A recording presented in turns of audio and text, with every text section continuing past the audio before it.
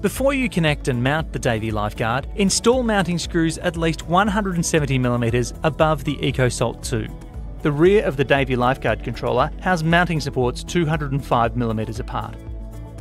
When you are connecting and mounting the Lifeguard unit, you will notice the probe leads connect to the back of the Davey Lifeguard controller using locking connectors.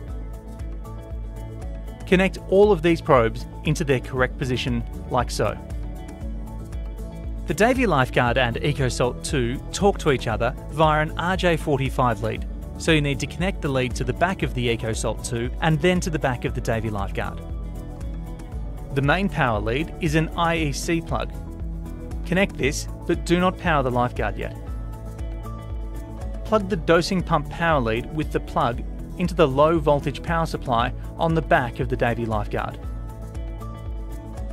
Once you have connected and mounted the Lifeguard, you can move on to first time startup and calibration of your unit.